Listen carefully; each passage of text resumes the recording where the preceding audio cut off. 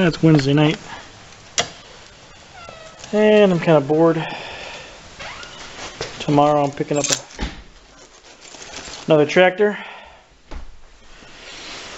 and I figured I'd come out here and see what's going on in the old shed.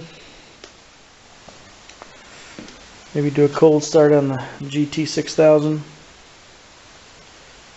can see the Cub Cadet 3165 is now gone. We just have the Regent back there and the Legacy XL and the MTD back there.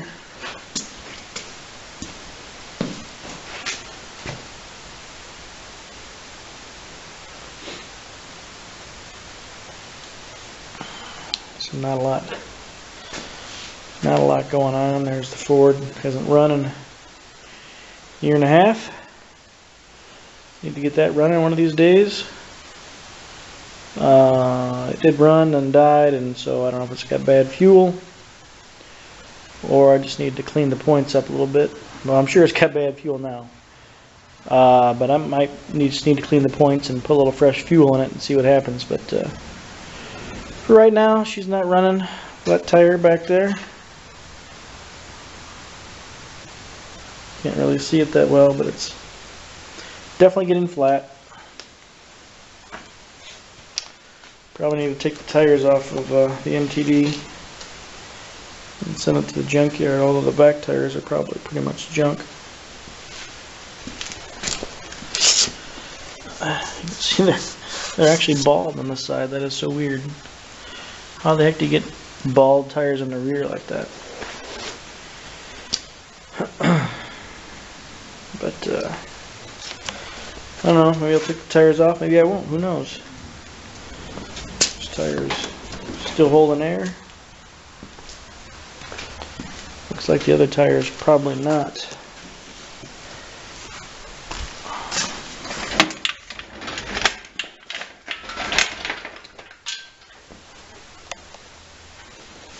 Nope, it's definitely not.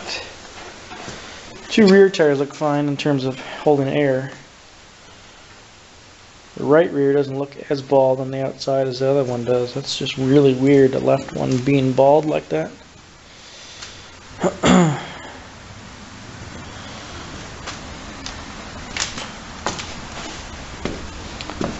And got this Honda motor. I don't know if I mentioned it before. This thing did run. It's a Regent. With a Honda 16 horsepower Honda V-twin, and picked it up. It wasn't starting because the battery was dead and bad gas or whatever. I got it home, crank, nothing happened, and finally last try, I'm like, alright, I'm going to try it one more time, and it fires up. It started one more time since then, and then after that I tried it, it wouldn't fire. So I don't know, seems like no spark. I checked for spark. I mean, this was a month ago. I was messing with this and just kind of pushed it to the side. So yeah, no spark as far as I can tell, and to get to any of the wiring, it's behind the fuel tank, any of that stuff. So to take the shroud off to get to any of the to change the module, whatever you call it. I can't think of it right now. You know, it's tucked underneath that gas tank, so you gotta take all that out. It's tucked in there good. So that's that. I don't know why I've been holding on to this thing for so long. It's a 12-horse flathead Briggs. Got about 45 pounds of compression. Still runs. It'd probably run a 36-inch deck halfway decent. I know I actually had it on a tractor that had a 36-inch deck, and it actually cut. But if you got anything really, really deep, or you know, it definitely wanted to bog down. But that's still usable, I guess. I don't know. I tried to sell it for, I think, I don't know, 50, 75 with the tractor, and no takers. So there's that. Probably just needs new rings, but of course I'm not doing that. And yeah, I don't know if you guys saw the weight set up on the back of this Craftsman. Just a bracket attached to the back of the tractor here.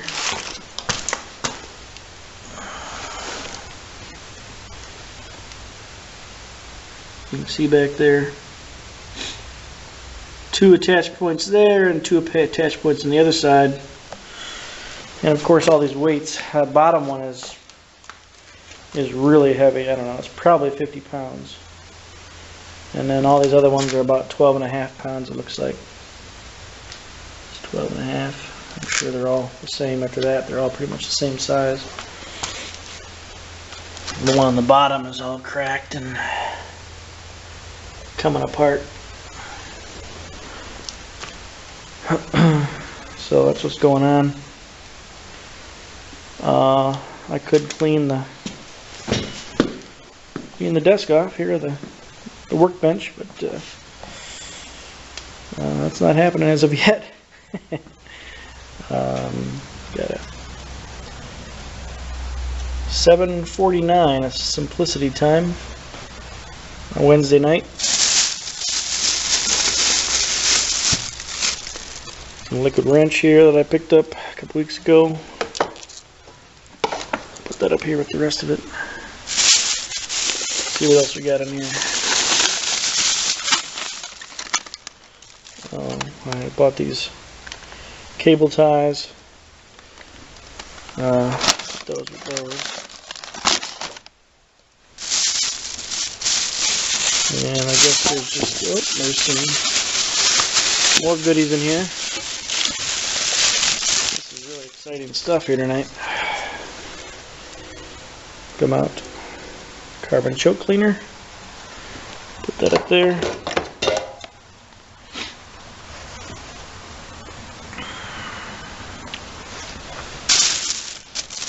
Couple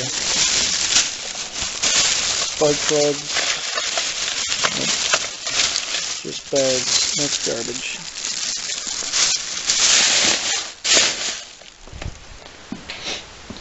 I think I showed you guys this before. This is my new ratchet strap. It was on sale at Farm and Fleet. So I'm gonna put that in action one of these days. There's the remnants of the old lights that were on the trailer. What I really want to do is clear this little spot out between the garage door and the entry door there. Clear out that spot right there, so basically I can kind of work on a tractor right there. It's a nice little spot. The tractor is relatively small. Kind of put it there, work on it. It's close to the bench. And just kind of put the tractor that I'm currently working on there and go from there. But I haven't done that yet. Put the grill inside since I have so much room in here lately. I have to clean out that corner a little bit better. Bunch of chains on the wall.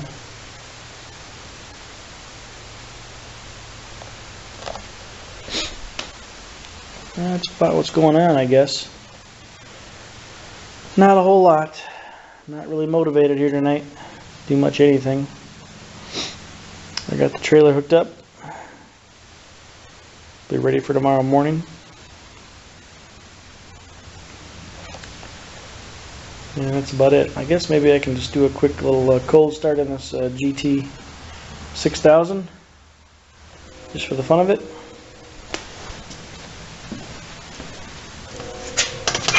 Open the door.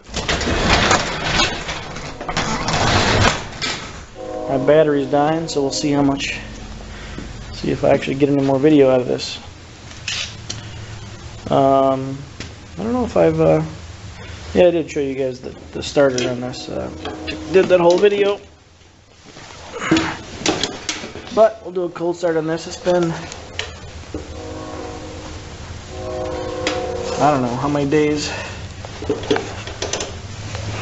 Give us some choke. Clutch in. I'm going to leave the throttle down. Of course, I didn't touch the muffler, so it's not official.